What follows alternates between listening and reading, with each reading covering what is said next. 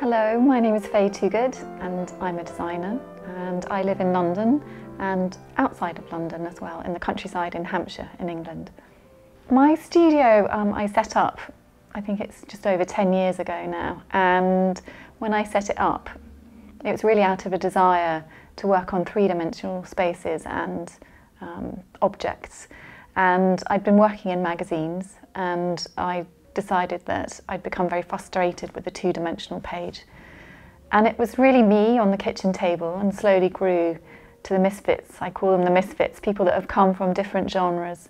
That could be sculpture, fine art, fashion, graphic design, architecture, all coming under one roof, under one umbrella to work on projects that are space, clothing and furniture. I think throughout my work I've always tried to explore multiple elements. I've been described as a multidisciplinary designer, and I've always tried to avoid that stamp, that label, that pigeonhole. But I think for me the NGV is a culmination of many years of work, and the only way I can kind of describe it is, for me, it's a total work. It's involving everything that I'm passionate about, from textiles to furniture, to objects, to scenography, painting and sculpture. And it really is the first time that I have brought together all of those elements under one work and one project. I'm so excited about the presentation at the NGV. It's quite a complex installation for me, probably the most ambitious that we've ever done. It's based around the Triennale's theme of light.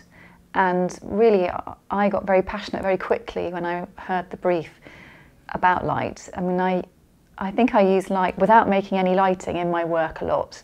And it was really exploring the absence of light, darkness, shadows, the chiaroscuro, and investigating that absence of light more than actual light. I wanted to create almost sort of domestic, intimate settings, exploring light. So the first room is daylight and exploring the clarity and the brightness of daylight. And the second room is based around candlelight. So the light drops and the experience there is more intense. And the third is on moonlight. And really, I've been so lucky. I've been able to delve into the archive and combine the archive pieces with my own work to explore that narrative. I think the key ideas that informed the presentation that I've worked on, besides light, has actually been enlightenment, family. There's an intimacy that I've really looked for within the work. So I explored a lot of the domestic interiors of the time, the 17th century domestic interiors, the Flemish interiors, the intimacy that you have within those spaces, the colours, and then obviously looking at the work itself, all of the pieces from the archive. I've really explored the combinations of still lifes, looking at life and death, and sometimes within those floral still lives there will be things that, flowers that shouldn't have been next to one another, an impossible creation where some should be alive and some should be dead. Portraits, lots of portraits within the space, and landscapes. And so I've created within the candlelight room a series of family busts.